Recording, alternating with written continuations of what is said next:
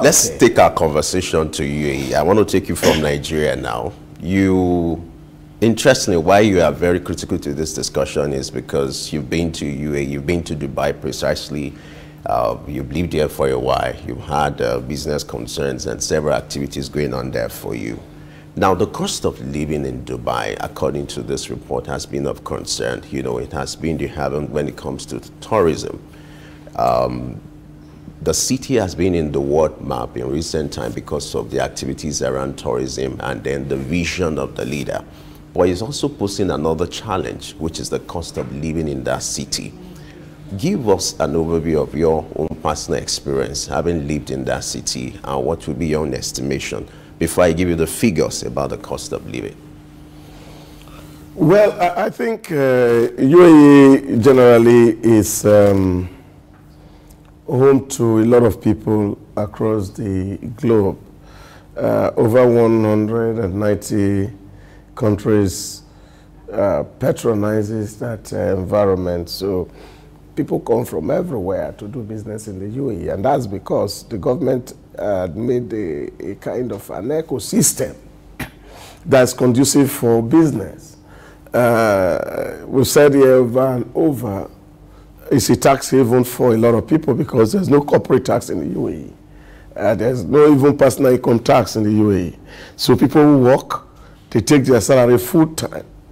If you do business, you take your profit and you can move it anytime out of UAE without issues. So a lot of business people go to the UAE to do business. And this is because UAE is a commercial center. It's not an industrial center, so to speak. Almost everything that you get in the UAE is brought in, from chicken to fruits to vehicles. It's just like, you know, a shipping hub for the whole of Africa and the Middle East. So a lot of things coming here. And the UAE has a way of also negotiating with corporate owners in terms of pricing and the rest of it. But you see, what we're talking about today is that as the logistics challenge hits the world, the effect is directly and straight to those economies that are dependent on imports. So with over 1,000 degree increment in the prices of goods in the last 2 years. So as the global crisis are thriving, the prices on the ground also is going up. And the only thing that we are told that will not be affected is the real estate. But also find out that most of the real estate owners are also not indigenous. They are partnering with the locals to build those houses. So as the cost of living is going up, cost of housing is also going up. And this is the challenge that a whole lot of people will face today as we speak in the United Arab Emirates. Okay, now according to the report from the United Arab Emirates, now top causes of stress. Now this current cost of living rising has been put at 45% as the cost of stress for a lot of persons in the UAE.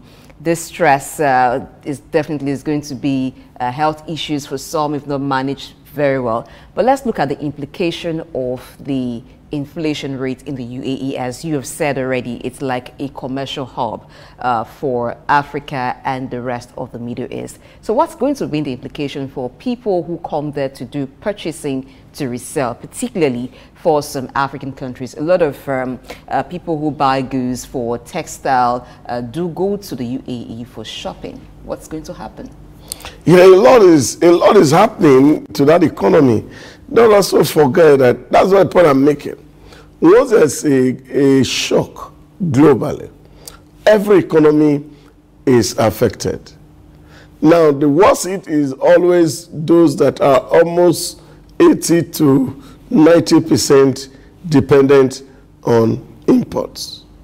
Now, you look at it for close to 2 years going now, the portal for Nigeria has not even been opened for people to travel from Nigeria to go to do business in the UAE. That has been sealed for a while.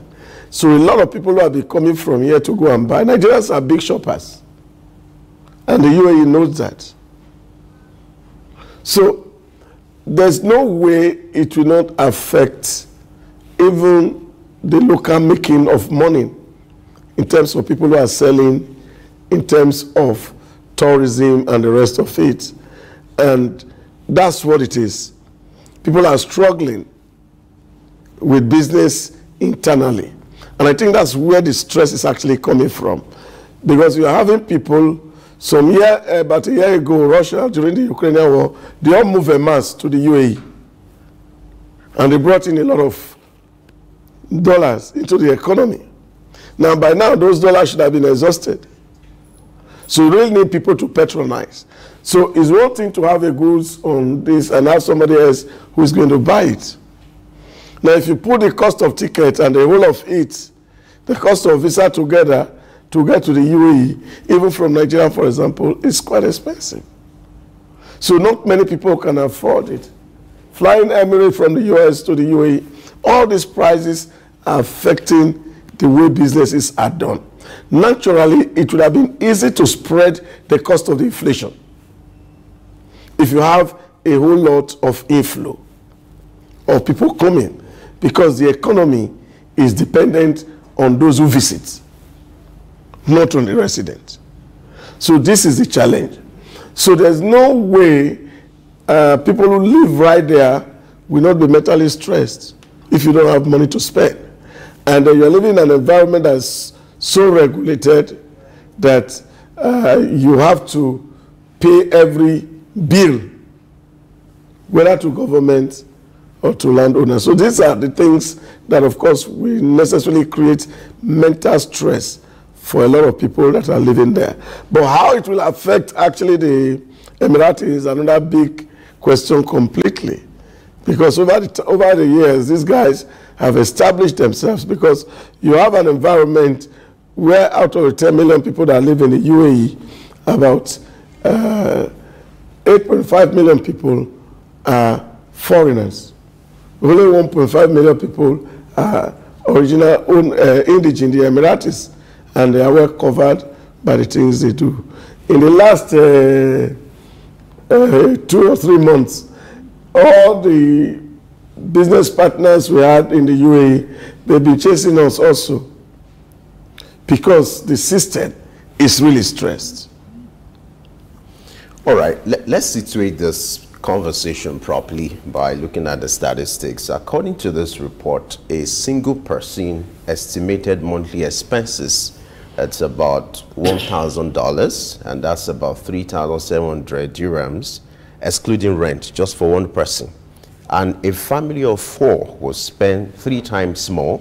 That's about $3,540 monthly, which is equivalent to 13,000 dirhams. I want you to react to this. Do you find this to be very, just too expensive for an average dweller in that place to afford? $1,000 monthly, excluding rent for an individual. And if you look at a family of 4, it's about $3,540. That's pretty expensive. $3,000, that's about 9,000 dirhams. And what do people earn? Maximum people who are working and they are doing excellently well, averagely 10,000 dirham per month. There are people who are earning less than 1,000 dirham. There are people who are earning 2,000-3,000 dirhams. So if you're earning 10,000 dirhams in the UAE, you're almost a middle class person. And then those who are very techy, they get up to 45,000 dirhams, but then that is on the extreme. So averagely, what a man is going to take home, if he's taking 10,000 dirhams in a month, and are going to spend about 9,000 on food, or transport. You know what that is? Excluding rent. Excluding rent, Not because to talk of rent is, if you now convert this to naira, quite expensive. So you may even have some deficits. Rent is quite expensive. Even in the slum area of UAE, like in Dera, rent as of 2022-23 is over 90,000 dirham per annum. That's about $30,000. Even our highbrow area in Ikoyi, you can't pay that much for a duplex. And that's for what we call a room self-contained here. 1-bedroom flat.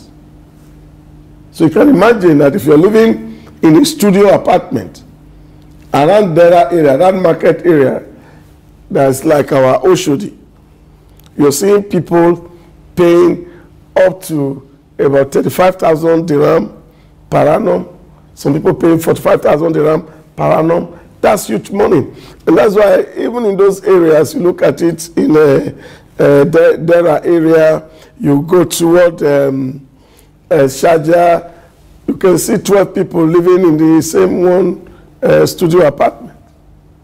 Because the cost of affording this is very terrible. There are a whole lot of people who are underpaid in the UAE, especially people who are doing labor. They don't even earn up to $500 in a month. So you can imagine how these people survive, or how they are surviving. So what would be the implication of this on the UAE economy? Those who don't earn as much to take care of the inflation cost and to also have something to hold on to, at least just to get by. Do you see possible relocation of a lot of residents or a lot of people who live in the UAE apart from the citizens themselves? Where are they relocating to? Those in Nigeria are maybe crying. Looking for somewhere cheaper to live in. Angolas are crying. You see, this is one of the things that I say to so many people, especially with this Japa syndrome in Nigeria, that the cheapest place to live on the planet Earth is actually Nigeria. Many people don't understand it. They feel, oh, there's better opportunity anywhere. Where are you going to run to? You want to go to America? You want to go to Paris? You want to go to Germany? The cost of living is twice what we are talking about in the UAE. So it's not just about moving. The question is, where are you going to move to? That's the problem.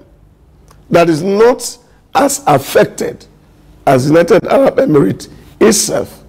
You see, the beauty in the UAE is the fact that it will still be cheaper for a lot of people because it's still a tax haven.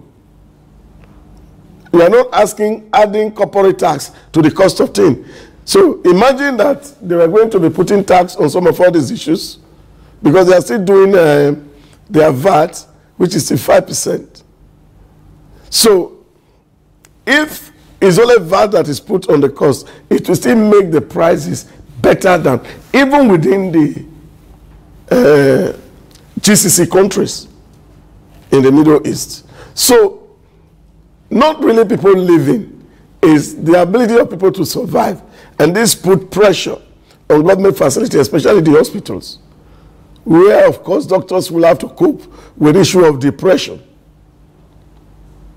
And you know, that's a very big challenge for every advanced economy. That once people start to think suicide and things is putting burden and cost on the government. So these are the things that are going to be the likely fallout of what we are seeing. Where are they going to go? Want to go back to India? Or you want the Lebanese to go back to Lebanon? They cannot. So they have to remain and find a way to cope with the stress. And that's why you see the world is trying to see how to create an economy that's all-inclusive, where everybody is catered for. But unfortunately, technology is creating that great divide that it's not possible for government to actually balance up life for people. All right, let's go back to this report. There's a kind of comparison between Abu Dhabi and Dubai. The cost of living in Abu Dhabi, which is a bit lower than that of Dubai. You know, that of Abu Dhabi is about $900. So it's a bit lower.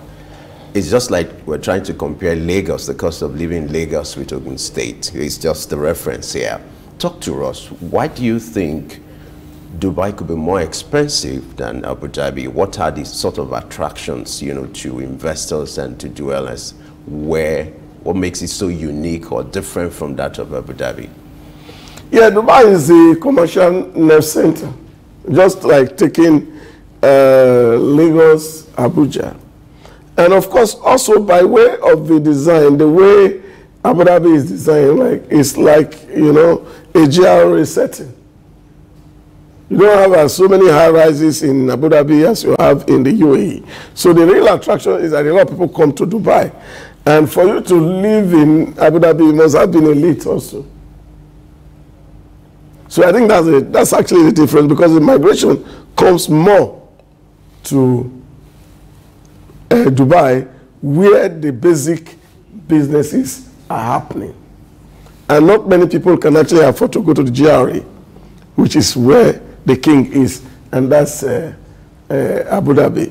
So you still have suburbs within, and these are 7 other Emirates that are within the UAE, that people can still go to Ajman, people go to Sharjah, you know, all of Al-Sakima, all these areas are also places that are less developed, where cost of living also is down. And so many of our people are actually living on the outskirts of Dubai, because Dubai is expensive, because that's where you receive almost everybody who come to do tourism.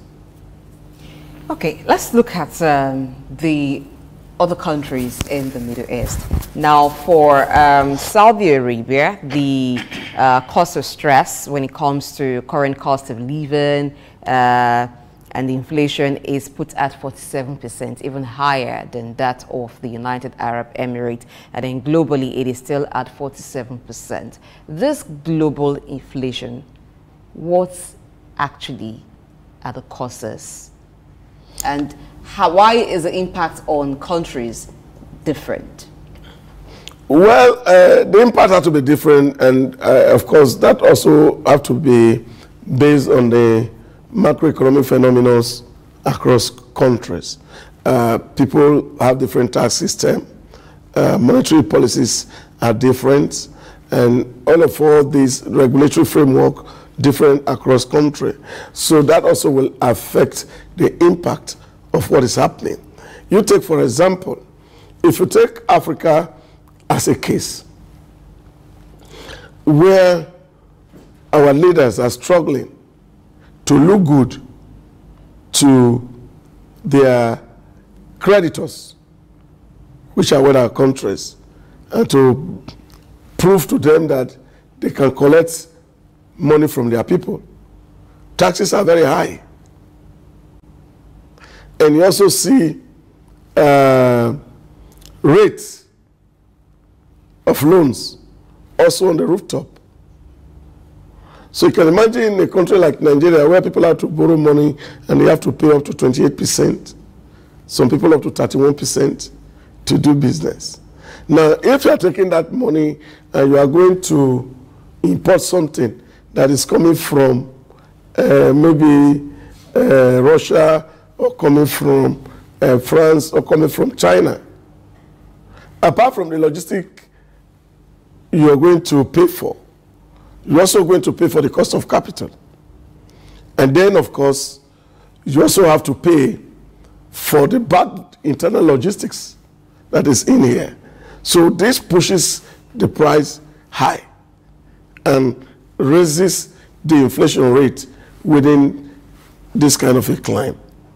But you go to some places, taxes are well reduced, lending rate is single digits, some 5%, some 9%. In short, some places is actually -1. Because you have to encourage people to take loan so that the money in the banks can come into the society especially with people who are facing deflationary trend. And like in business persons would like to know those places. Yeah, like in Asia. Where they encourage people to yeah, but it has their own, it also has their own negative. Because what it is that if you're doing business and nobody is buying from you really, what government is actually doing is trying to see how they can subsidize the cost of your capital and take some. It's just what we had called during the COVID period, the bailout. So it's a kind of a bailout mechanism. So that's the monetary policy of China at the moment, trying to see how to bail out businesses who are producing, but the demand is not corresponding to the supply. So this is an economic issue, problem, both for the state and for the companies themselves. But here, you're seeing COVID-19, the biggest culprit that spoiled the world. And it came unannounced, the whole world was shut down, and the greatest beneficiary of COVID-19 were shipping companies and ship owners. It's on record that the profit they never made, for some of them that have lived 50 years, some of them 100 years, since inception, they made that profit in a single COVID year. Because they determine where vessels are going to go through. They determine who got containers. And so the glut in the logistic supply chain became the real big problem. That whereas if you're taking a 40-foot container to Nigeria, you're paying $4,000 before. Immediately after the borders were open, after COVID, it became 12,000. So that marked increase in the cost of freight affected the costs everywhere across board. And now the world was trying to settle down. We got into the Ukrainian war. The prices of gas jumped to the high roof, creating trouble in the whole of Europe. So imagine that you're sourcing something from Europe. So the cost of energy rising, that affects the cost of production, and that automatically also affect the ex-factory costs of the product you're selling. So these are all issues. And we are thinking of ending the Ukrainian-Russian war, and we are having the Houthi rebels disturbing on the Red Sea, vessels can come. So the problem is compounded by the day, and that's why inflation is climbing, because as cost of production increases, and countries are printing money to accommodate these increments, you have so much money supply.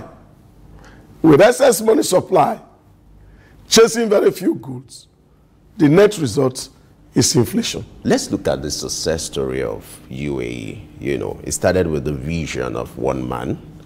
What are the lessons for world leaders? What are the things they need to imbibe when you look at the success story of UAE? Within a decade, there's been a turnaround. What should be the lessons for world leaders, making reference to the success story of UAE?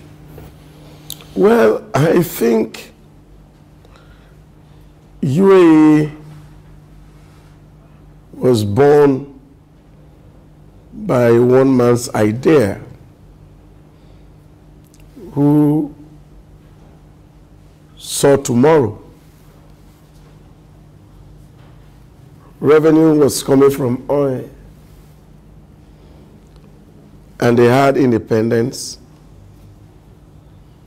and they were fighting like every other place. And they said, why are we fighting ourselves? Let's come together and build a common society. And that's what translated into UAE today. And they have their independence in the 70s, and they've been making efforts to think outside of the box and build a society that is the talk of the town, really, so to speak, because you have over 20 million people visiting.